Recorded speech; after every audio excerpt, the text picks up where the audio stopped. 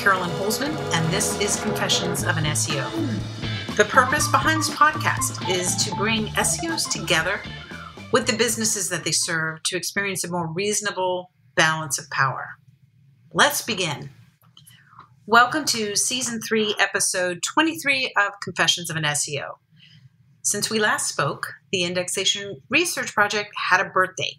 Now we're in year 3, and I made a prediction based on the data I saw, and well, I was off a few days, but it did happen. Google called the August core update. Try saying that 10 times fast. They called it that it's complete today. Now, I thought it was going to be closer to Wednesday or Thursday this week, so it's technically off. Those that like to take pity on me tried to console me with the idea that likely the person who had to update the site might have had some other things to do before they could do that. So thanks, Marie. I'll take it. So now what?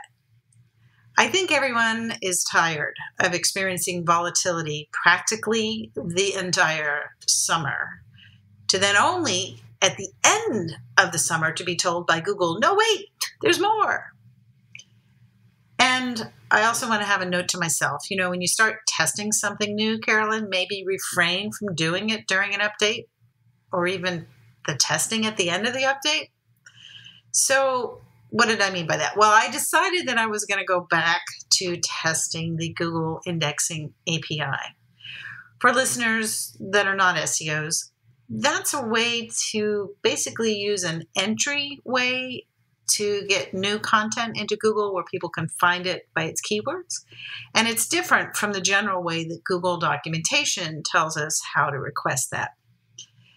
A little background, the indexation research started back in 2021 when the way Google told us officially how to get new content into Google's index, well, it wasn't working. In fact, if you did it the way they told you to do it, it was the way to send content or a place to send content that if you just wanted it to die, it would die in a cold, dark, unindexed place. So the indexing API was our workaround in February through December 2022.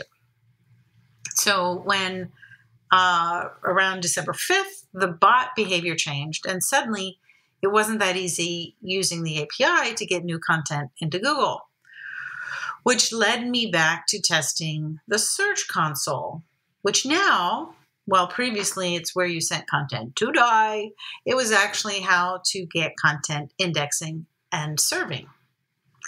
Slight wrinkle, because that worked super well if you had what was called a mobile bot designated site.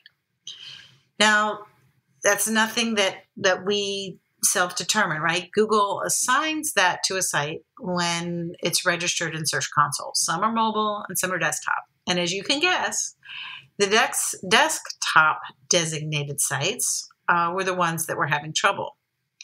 And it appears that this past spring, that wrinkle appeared to be ironed out. And then I noticed something in April, reinforced by something that I heard at a conference. And you know, now is when I usually pull my quote of Al Pacino in Godfather, just when you're out, they pull you back in. Well, bang, it tested, and it brought the indexation rates up in the high 90s. This is the thing that I heard at a conference I started doing, and whoa, indexation rates went up even higher. You know, sometimes Google will have a brain fart, and it's not necessarily during an update, but in general, overall rates definitely improved. And then around early summer, completely by accident, I stumbled across something that I can only call as potential evidence of helpful content data. Now, I do want to back up a little bit.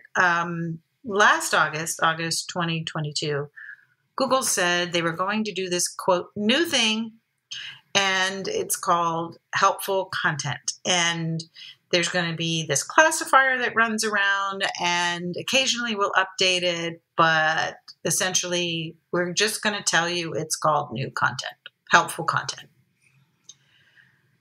Well, like I say, I think I stumbled onto something, and No, it wasn't anything related to the talk about user experience.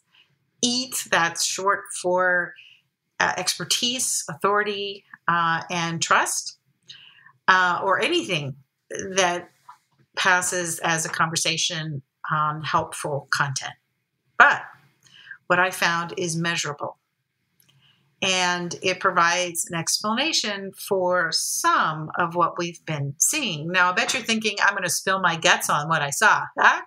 But I'm only going to do that to my forensic training group. Now, I really am looking for data that contradicts mine. And I know that sounds weird, right? In our industry, people espousing ideas from their heads or what happened after they did 1,000 things and got an improvement is often confused with actual data, actual field data on one aspect. And I get it. I will tell you that so far, everything that folks have brought to me in terms of field evidence has only reinforced my assessment on what I've been seeing. Now, this is good. Well, let me just say this way. I did a rant in a marketing group just now, not an SEO one, but one that focuses on improving results. Too much of what we're told SEO is or isn't is complete BS, or worse, right?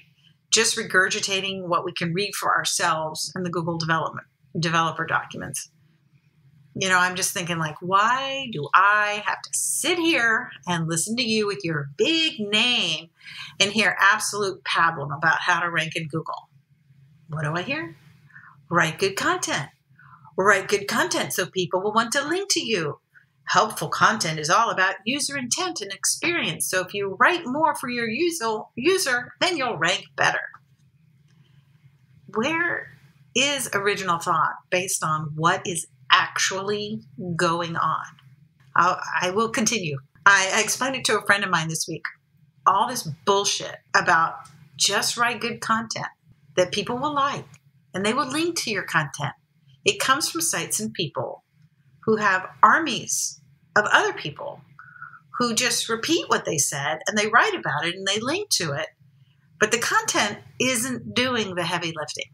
It's the legion of people they have at their beck and call, at their elbows, just waiting for them to repeat back what we can all read in Google Docs.